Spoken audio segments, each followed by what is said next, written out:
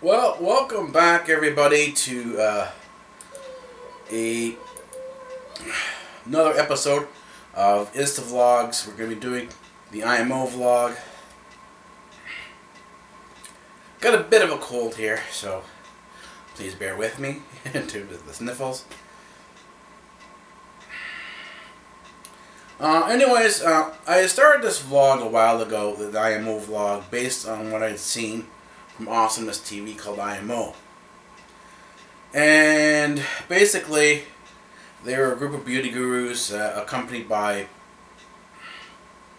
some teen stars, and they attempted to do an Oprah thing, but it was about 5 minutes in length. It was about like a 5-minute clip. And the thing is, I was thinking to myself, you can't do anything in depth in 5 minutes. I mean, the thing is, right now, YouTube really seems to think that you can do something in depth within 5 to 10 minutes, and that's not possible. And so that's the goal of this series, is to start breaking that stereotype that something can be done in 5 minutes. This goes really into depth into things. It takes you outside the standard textbook, takes you outside the standard knowledge, and looks at things from a research perspective, from a researcher's perspective, and that's basically me. And I show you the notes that I've taken on it, and that there's various different views that I come up with, or in thoughts that I have as I move along. And basically, this type of Instavlog is a essay put together from my notes. I have my notes in front of me here. They are not written into an essay at all. And what I will be doing is developing an essay from these notes, and you can see how I go from the notes to the essays. And now the essays eventually will become documentaries. So there will be more graphics in here, and it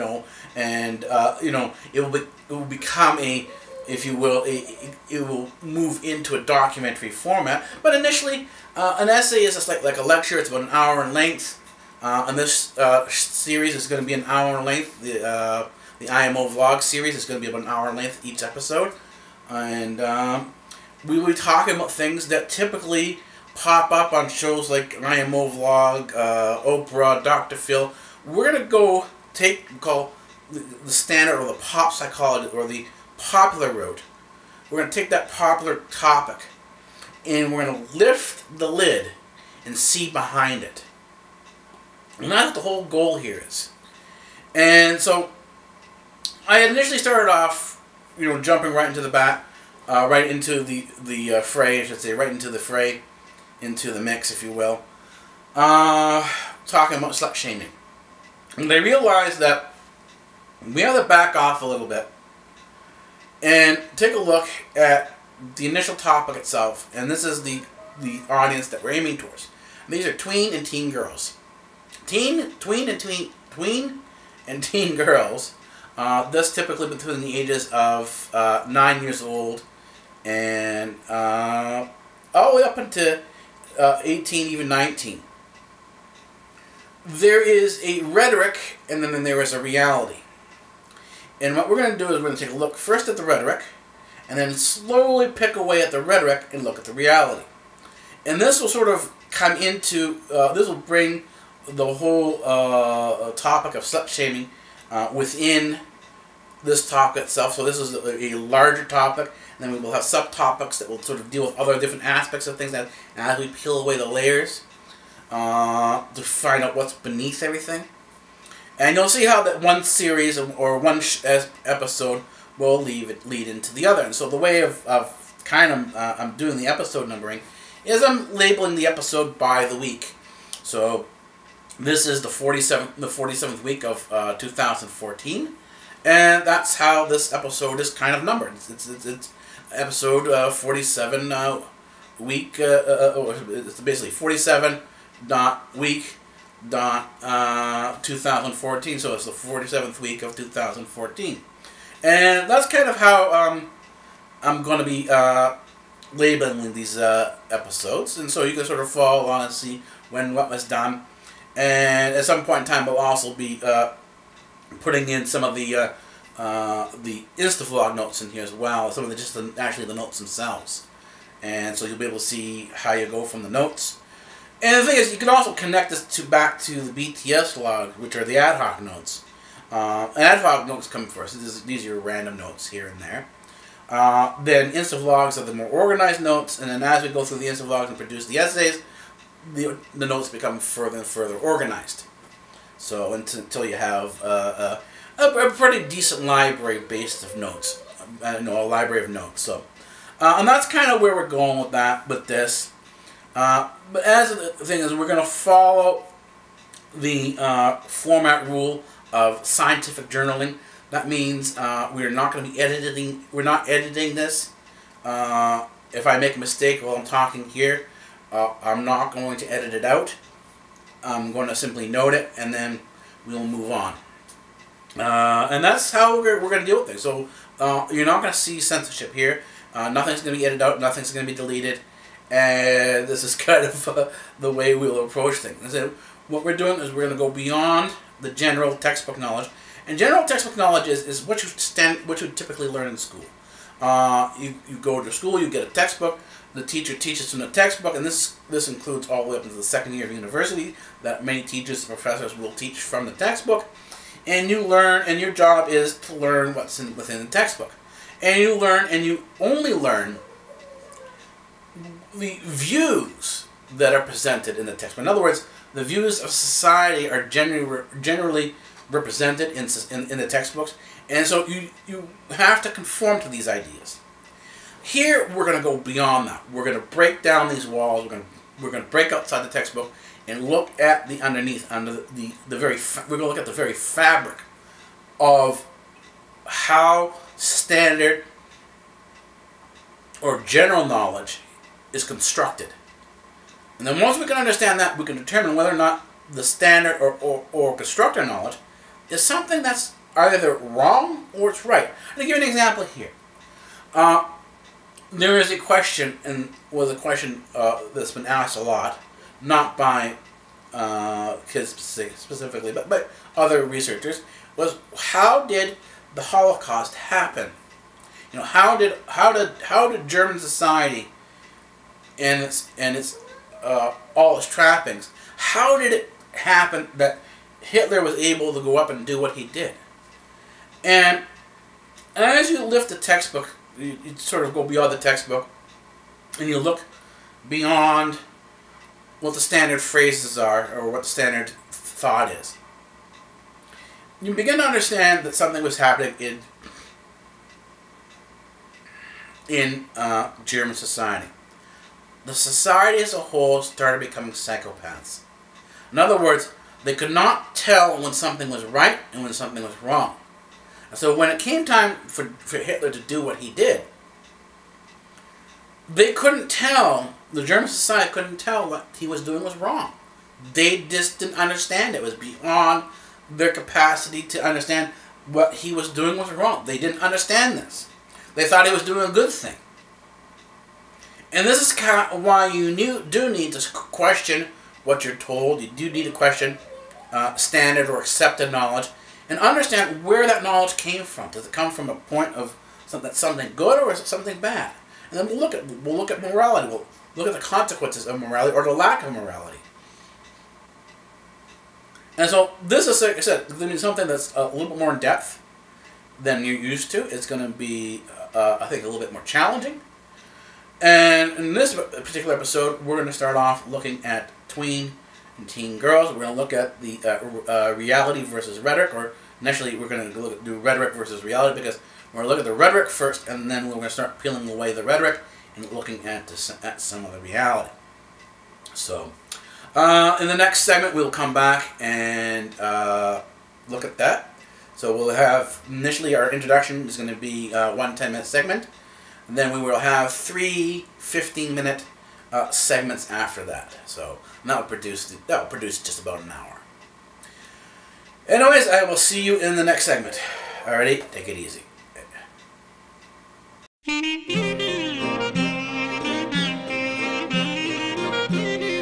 Be prepared to have what you know challenged by CyborgAlphaTV-Network.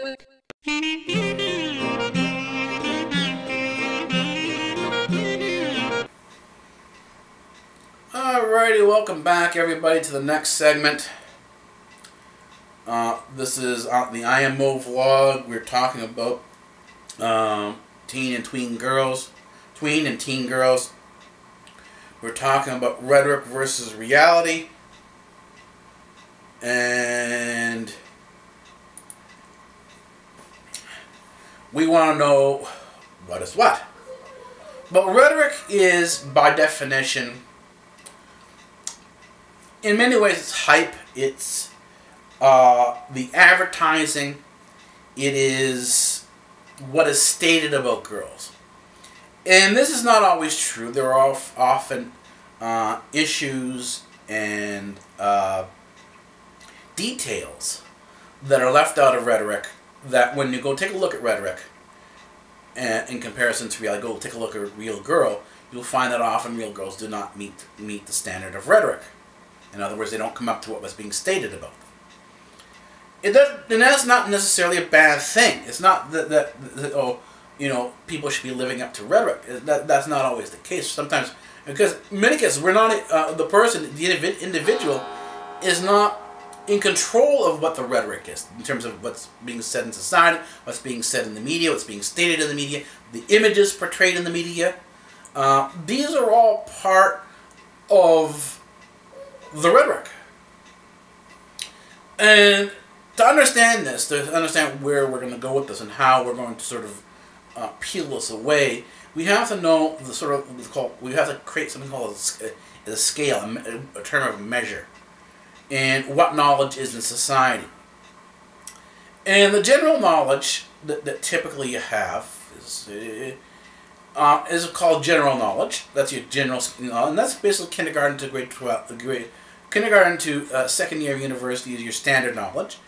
And there are different levels in there, of course, with the standard and general knowledge. But really, it's general knowledge is what is accepted by society as to be true, and so in some cases scientific, but not always.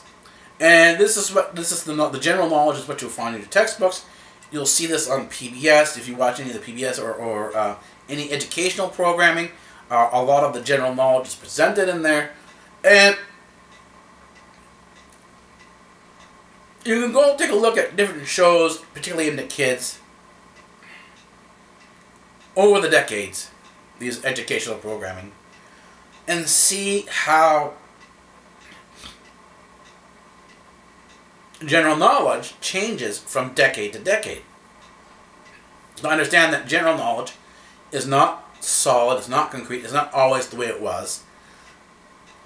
But general knowledge changes from generation to generation. About every 10 years, what is considered to be true changes. I'll give you an example here. If you go back to the TV show Lizzie McGuire, what you will see in Lizzie McGuire is completely different from what you will see in the Disney TV show Liv and Maddie. In Liv and Maddie, there's a lot of cell phone, a lot of sort of today's kids shows have a lot of cell phones in them.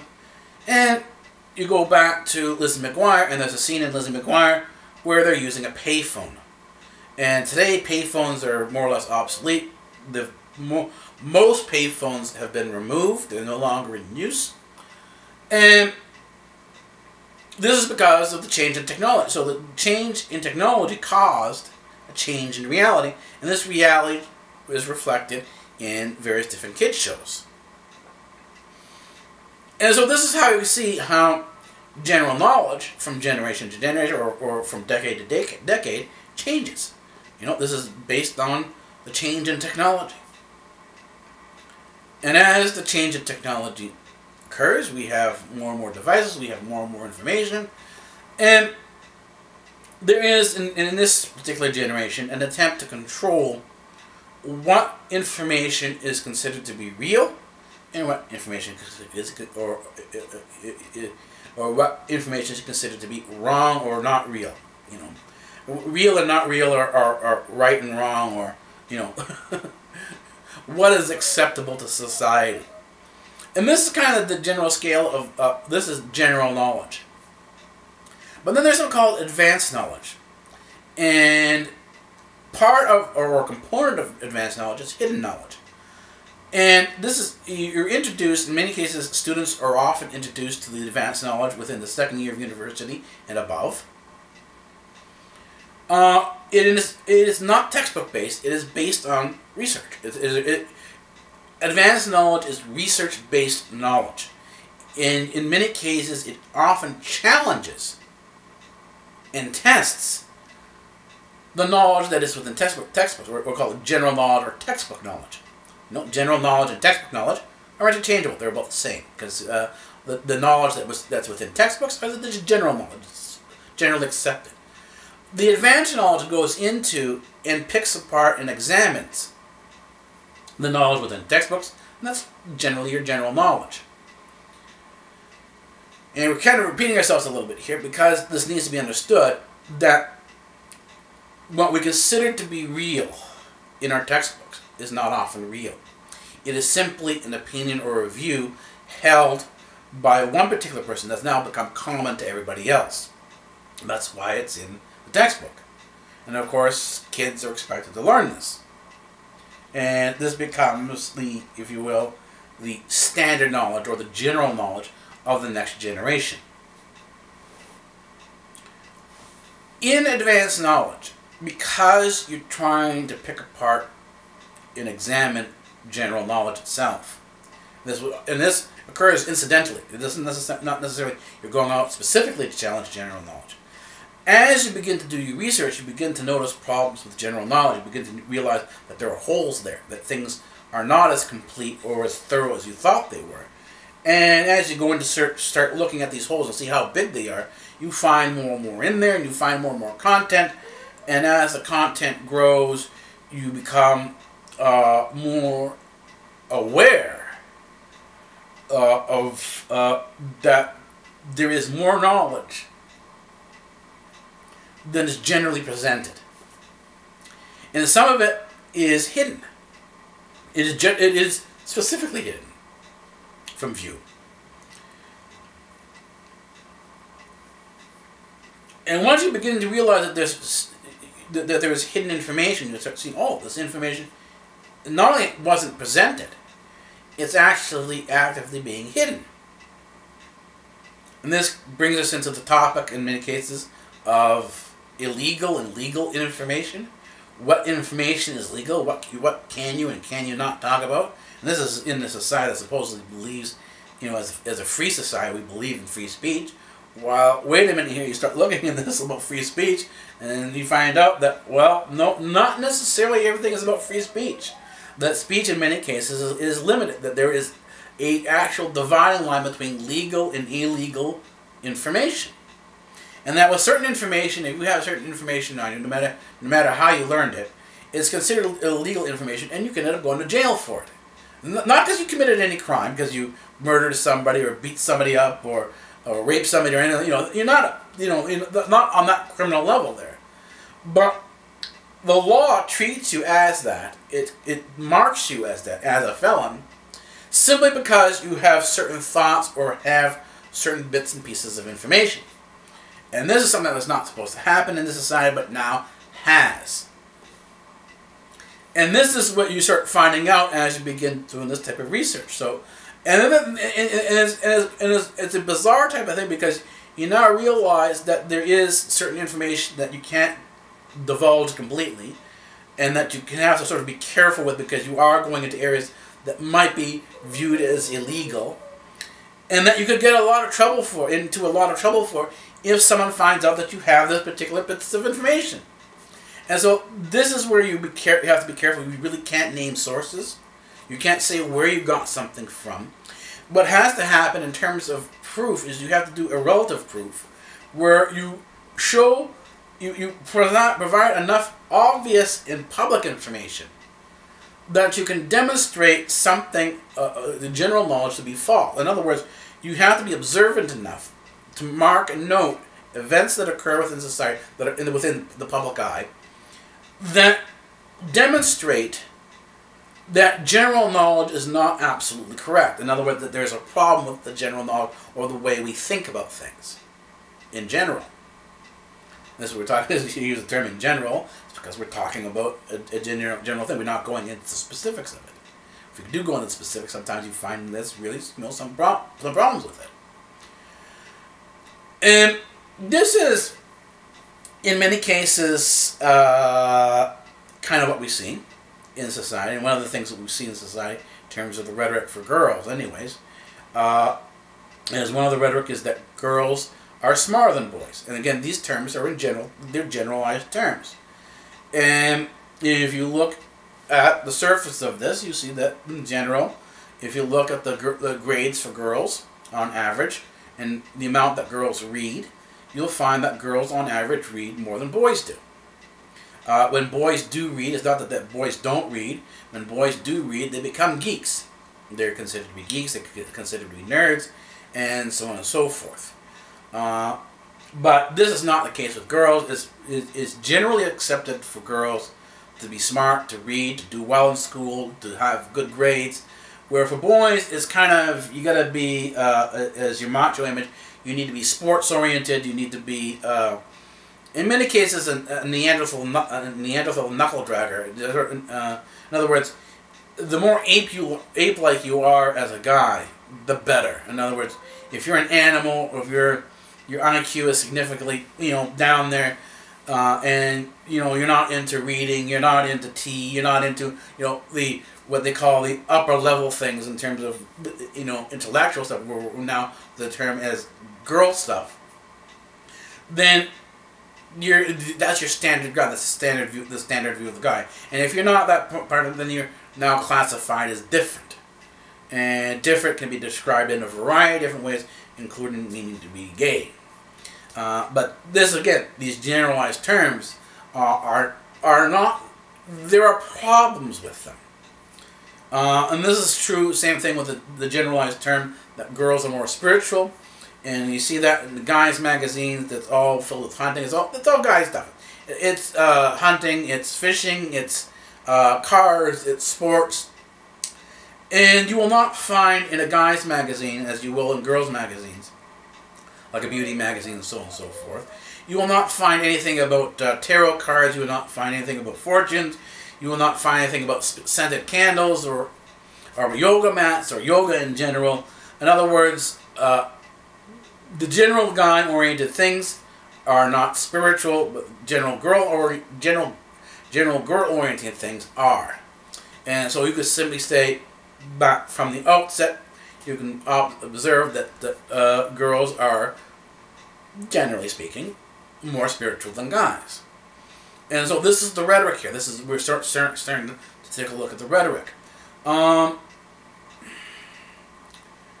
And this sort of comes into a whole thing on feminism. They sort of bring us all into feminism and what we see and understand about feminism itself. And what you'll find is that there's not necessarily a particular ideal of feminism, but there are multiple streams and ideals of feminism. Just the way there are multiple ideals in almost about anything. Someone talks about vegetarianism. Well, there's more than one type of vegetarian. If you know what a vegan is, you'll know that a vegan and a vegetarian are not the same thing. Even though they're supposed to be the same thing on the surface. Well, aren't they all just vegetarians? Well, no. If you go look at the specifics of it, you look at what they each believe and what they eat, what their diets are, you'll find that that there are differences. And so this is kind of where we're going to go next in the next segment. We're going to start taking a look at some of the sort of reality of things in here. and get into some of the more specifics. So, anyways, I'll be back in the next segment. I'll be with you shortly, and we'll get further into the reality. We'll start looking into this a little bit more, and you know, we'll start picking this apart. Alrighty, I'll see you then.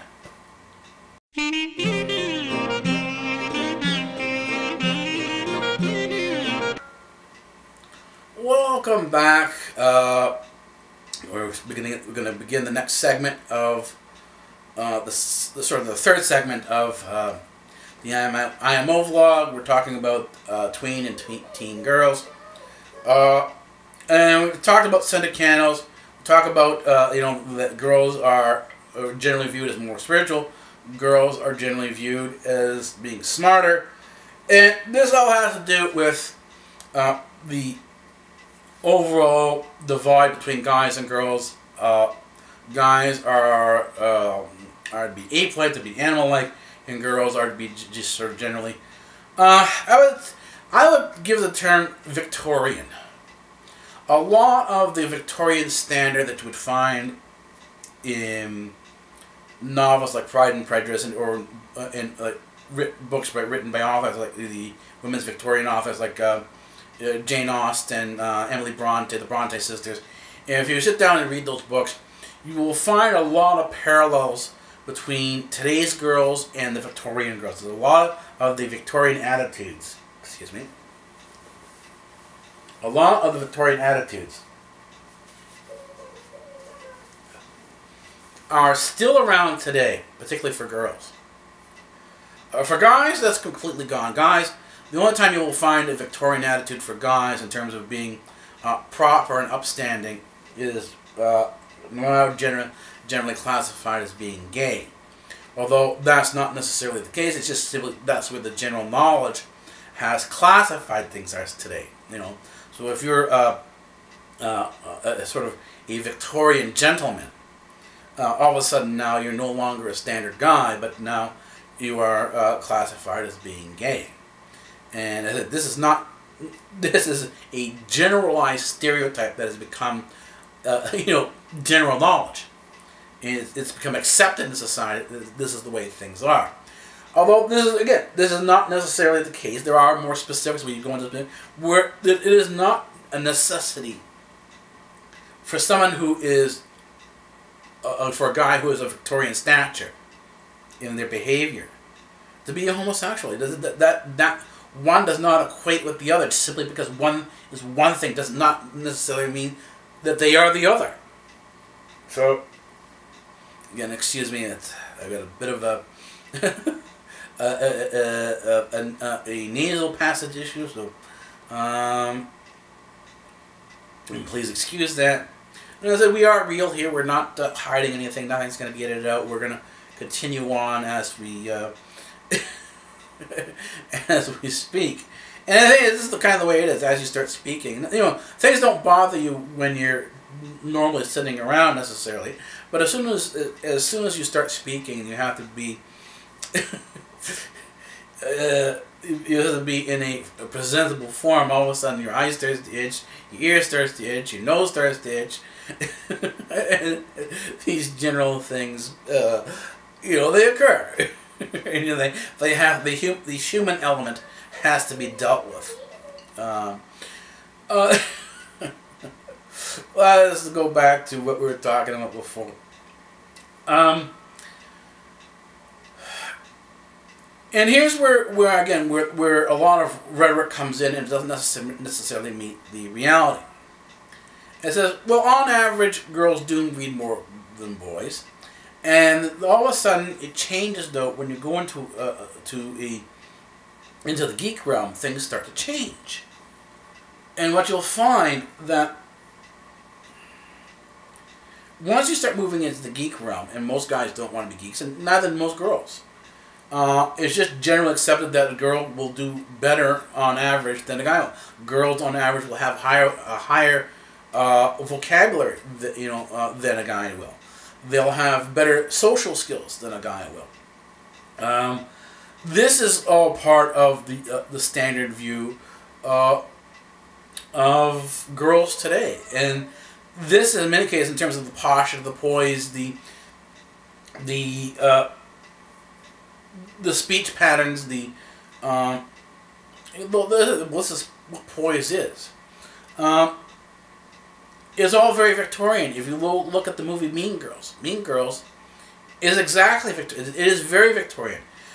You are mean to people as a mean girl, not with a smart, with not the way guys do. Guys will be openly aggressive, but the feminine view, the Victorian view of a female on the attack is she'll kill you with kindness. In other words, is done with a smile, as if she's being polite about it. But behind there, the subtext of what's being stated is actually an insult. The bizarre part is that, well, for English, this is really treacherous. But if you're Greek, this is not treachery, this is standard. Is that Greeks, in many cases, will often phrase insults as compliments. And so a Greek can often compliment you, but the compliment is not necessarily an actual compliment. It is actually an insult. But it's phrased as and stated as a compliment. And so this is it. These things, in many cases, are cultural. They're not. They do not pass cultural boundaries in certain aspects. But in certain aspects, they do. But as I say, go into the geek stage of things. When guys are geeks, and all of a sudden, the rhetoric of girls are smarter than boys starts to disappear. And it particularly starts to disappear when you're talking about girls going into engineering, into the heavily mathematical sciences.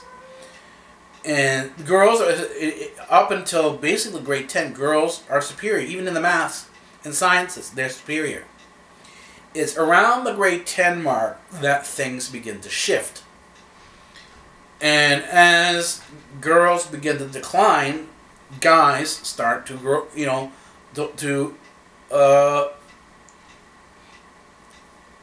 and not necessarily evolve, but they bloom or grow into the sciences. They grow into the mathematics, and they succeed where girls tend to fail. And a lot of times the failure of girls is not necessarily that they're bad at the subject.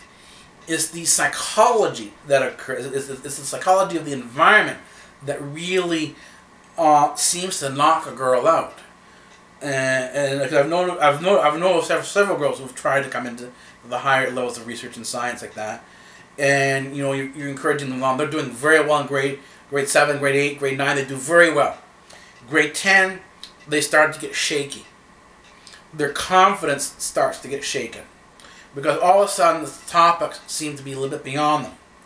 And when something is beyond them and they're not getting the marks that they think they should be getting, in other words, they're not meeting the standard that they assume that they should be having, they start having problems, start obsessing about it. And this obsession causes a lot of stress, and as the stress wears them down, at some point in time, they begin to start dropping out of the sciences and the mathematics. So that what you have by the time you have in grade 12 and you're going into your first year of university for the engineering and the sciences, like the mathematically based sciences, this includes physics and stuff like that. The ratio of guys to girls is that the girls are significantly less than the guys. In other words, you are now looking at a male-dominated environment, and many girls have a problem with male-dominated environments. And this can be actually seen if you go into an anime environment, which is predominantly aimed at guys. It is a male-dominated environment. It is, in many girls' terms, misogynistic. It is very much aimed at what girls would view as degrading towards females. And they don't realize that this is the standard guy view, that this is the way guys standardly think. Even smarter, intelligent guys, when they still have their general base guy feelings in terms of how they relate to women. And their, if you will, respect of women is very little. Their views of women and the relationship is more one of mechanics and immediate physical satisfaction than it is about the emotion or the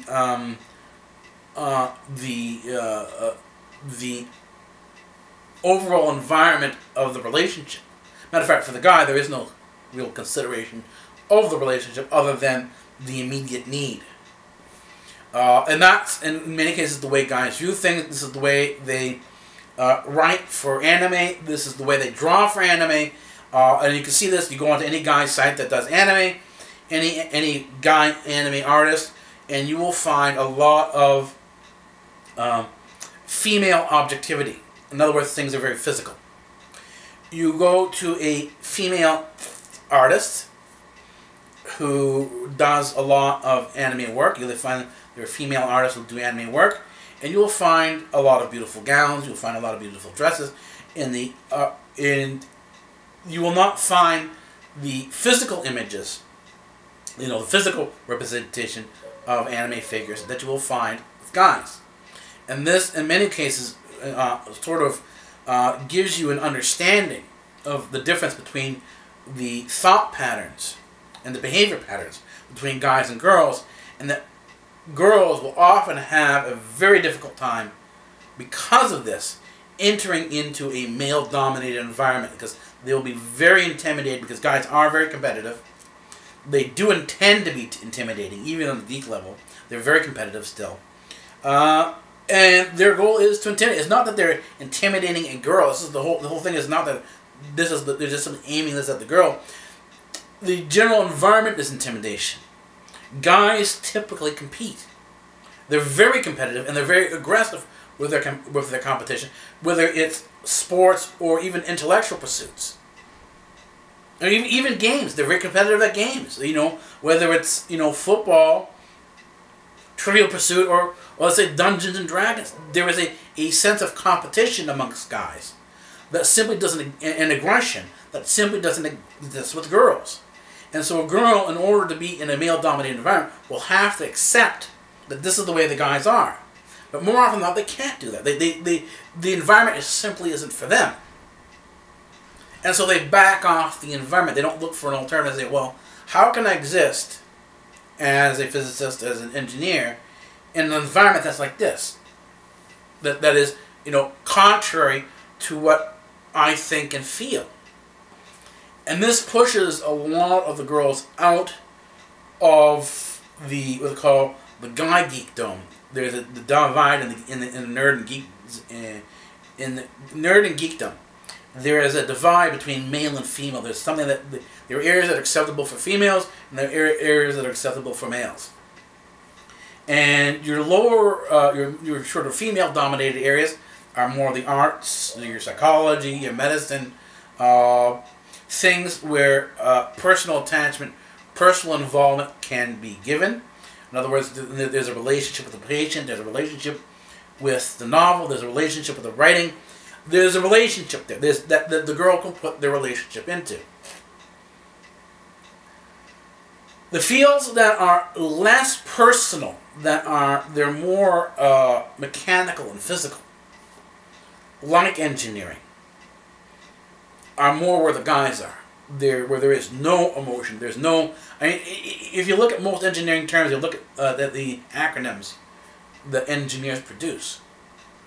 One of the things that I found that watching girls trying to get into computer science, one of the problems that girls have with computer science is that they don't understand guide terminology, particularly the geek terminology, the acronyms, and they try to figure out, well, what's behind this? What's the subtext to this particular name, or why they're calling what they're calling it? And the fact is, there is none. Guys don't have that. It's simply, it is what it is, and that's it. There's no complexity behind it. But if you assume there's a complexity behind it, you're going to get trapped. And anyways, we're going to continue back with our next segment, our third and final segment, We're going to continue on with this. We're going to continue on with our discussion. We'll get into a little bit more of this and see where things go. Alrighty, see you in the next segment.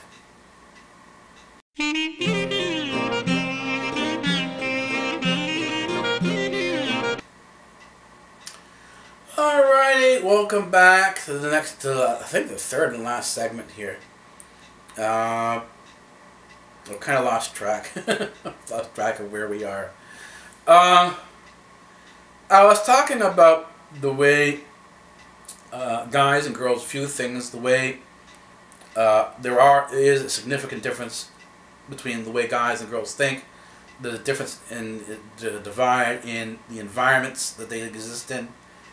And a lot of times when girls try to go into a guy's environment, they try to break the sort of, they call it breaking the glass ceiling. It's not that there's actually a glass ceiling there. It's just, this is just generally what the guy environment is, and they're not going to change.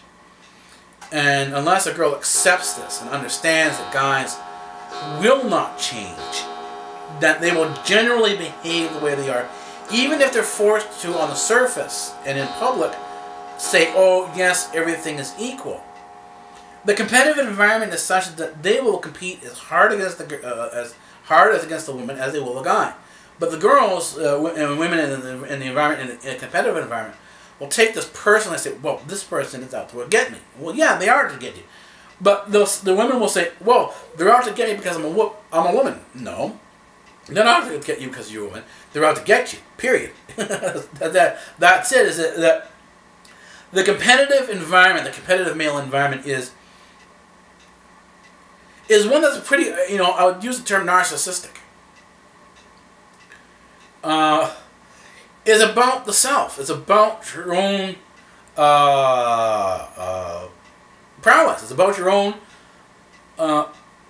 dominance of the environment. Guys are out to dominate the environment. And from their perspective, they're out to dominate their environment. It's a matter of possession. And everything that's within their environment is their possession. And it's not an issue of male and female, it's an issue of dominance. And what happens is it's not something that's personal for them. This is the way they are. This is the way a lot of guys think. This is the way they're trained to be. Look at all the sports. The sports attitude, whether it's in a guy who is in sports or in an intellectual field or in the office or whatever, that overall sports aggression, the competitiveness. And this is why women really can't do as well in male sports as males can, is that the level of aggression needed for a woman to compete against male aggression simply isn't there. And this actually can be seen in larger society. If you look at, and I've done this for robotics, and this is where a large chunk of this is being done, is I come into psychology not from a psychology point of standpoint, but from a quantum physics standpoint. Looking into robotics, looking into artificial intelligence, looking to build cyborgs and androids. You have to come up with a model of a human being and understand how human beings behave in order to create an artificial intelligence model. If you want a robot that doesn't attack you, this is the goal. You have robots that don't get up there and attack you. You have to find and see, okay, well, in society, is there a difference between males and females in terms of the level of violence? And all you have to do is go into the criminal environment, to go into the conviction rates. Okay, well, who's in prison, particularly for violent crimes? And if you look to see, okay, is there a divide between males and females? And you will find that typically there are significantly more males in for violent crimes than are females. So you can come to the observation, you can come to the conclusion through observation that guys are generally more violent and more aggressive than females are. This is simply a general pattern here. That does not necessarily mean that there are exceptions to the rule, or that there are cases where females can be violent, or sure can be violent, because they can be. It's just simply that the general rule is that women are not as violent as men are. And so if you want to create a robot that says, oh, well, if you want to create a robot that does not attack you, that does not have a tendency towards violence, then you need to create a female robot. And it also starts with the reason that says that, well, if this is a self-learning robot, if this android or cyborg, this cybernetic entity, is going to be self-learning, in some cases, in some aspect, self-aware, you also note that anything that's self-aware, that's self-learning, that is in an environment that is abusive and violent, will become abusive and violent. This is known for kids. You put a kid inside an adult prison, that kid will not grow up to be corrected and then be a nice adult. That kid will become a violent criminal. And this is what we're seeing again and again. That kids do not do well in a criminal environment. You put the kid in a criminal environment because you want to punish them as an adult. You want to teach them a lesson. Well, you've basically destroyed that kid, because that kid will never be the same again. That kid will become violent. He will learn from the environment that he has been placed in, and he will become the environment he is placed in. So this tells you that well, one, yes, the robots will have to be female, and two, that you cannot use a robot that is self-aware and self-thinking, self-learning. You cannot put them in an environment that is violent and abusive. And the thing is that most women do tend to shy away from this particular abusive environment. And if that environment, and that means in many cases, if a male environment is like that, and it's engineering or anime or whatever, if that's the typical environment, then women will tend to shy away from it, because it's simply not within their it's not within their personal characteristics. It's not within their character. And again, it's not, as I said, it's not necessarily a bad thing. This isn't necessarily a bad thing.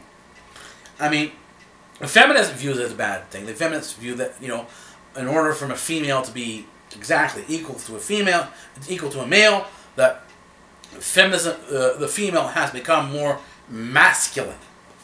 And in many cases, you'll see this a lot with feminists. They'll become, or attempt to become, and then the attempt to become more masculine is actually very stereotypical. And this is sort of what gay males do. Gay males will take the stereotypical view of females and emulate that. The stereotypical gay man emulates and behaves like a stereotypical female. They do not behave like a female. If you sit down and you talk to a real female and you talk to someone who's gay, you'll find that there are stark differences. What you will find is that the gay male is behaving in a stereotypical manner. They're behaving as a stereotypical woman. They're not behaving as a natural woman or a natural female. They're behaving as a stereotypical one. In other words, they are behaving according to their perception of what a woman is or what a female is. They aren't really that. And this same thing goes for feminists who try to adopt a masculine view.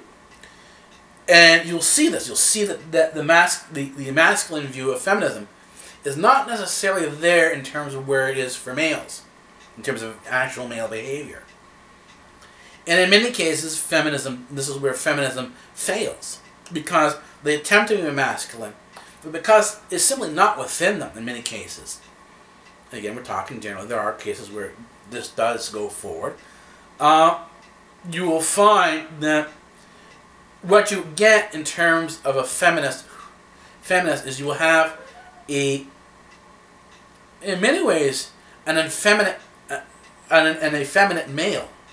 You won't get an masculine male, but you'll get an effeminate male. That's as far as a feminist can actually go, in most cases.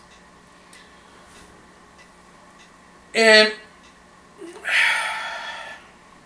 as I said, this is the standard view. This is the standard things that's presented in the textbook.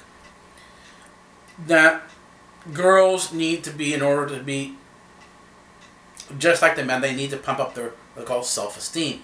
But if you look at self-esteem, you look at the definition of self-esteem, you realize that there are two different words. Self means yourself, things that you do yourself, and esteem means, you look at esteem. Esteem is a term of honor. It is something that is given to you. Like, You cannot give yourself respect. In other words, respect is something that's given to you by others. Esteem is something given to you by others. If you give yourself respect and give yourself esteem, and esteem is actually a higher accolade, as a higher honor than simply, oh, I'm a nice guy or a nice person, you realize that self-esteem actually matches the term narcissism. In other words, self-esteem and narcissism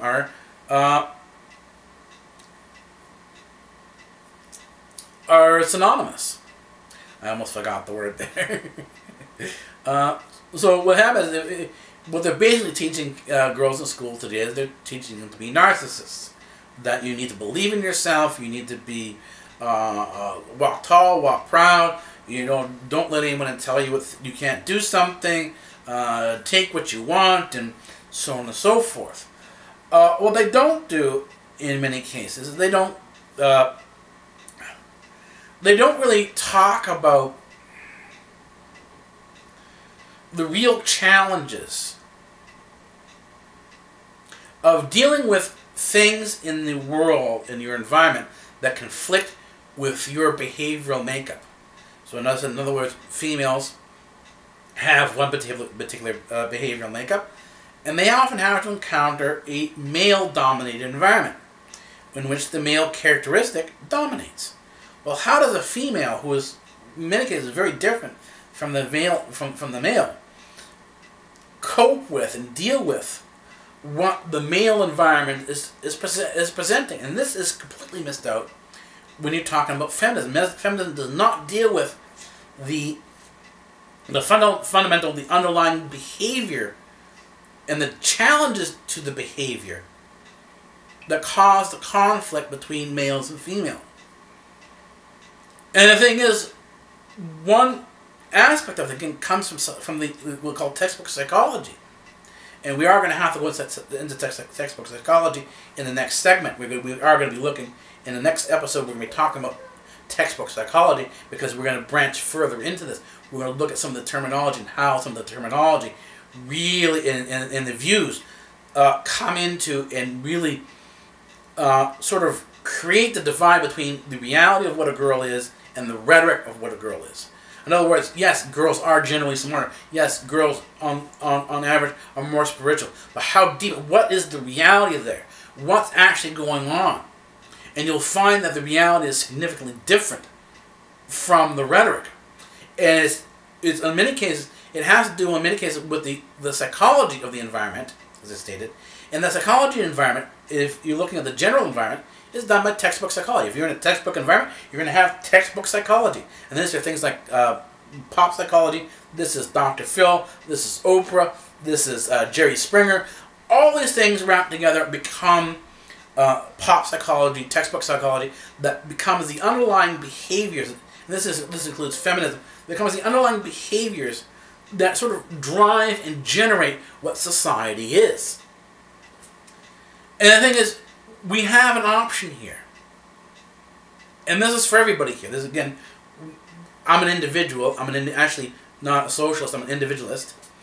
And I believe in individual choices. So it doesn't matter whether you're male or female. You can make whatever choices you want to make. And I don't believe that it should be forced into being one group or the other.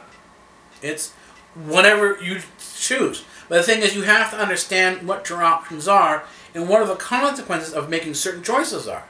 And then you also have to understand that there are consequences. Let's say you choose not to do something. Even choosing not to do something will have a consequence to it. And the question is, are the consequences acceptable or not acceptable to you?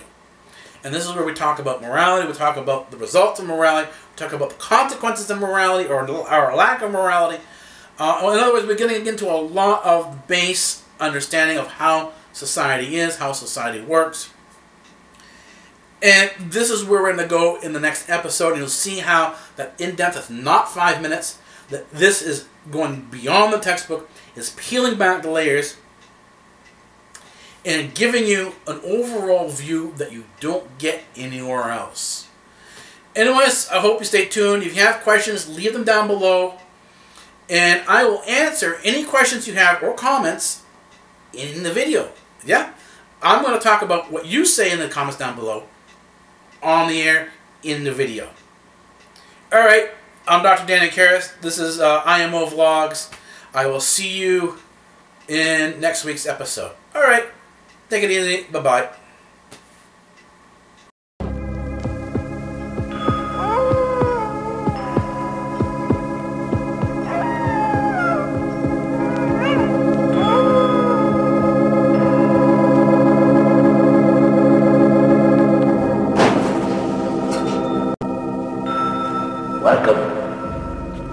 Welcome to the library, and I am the librarian.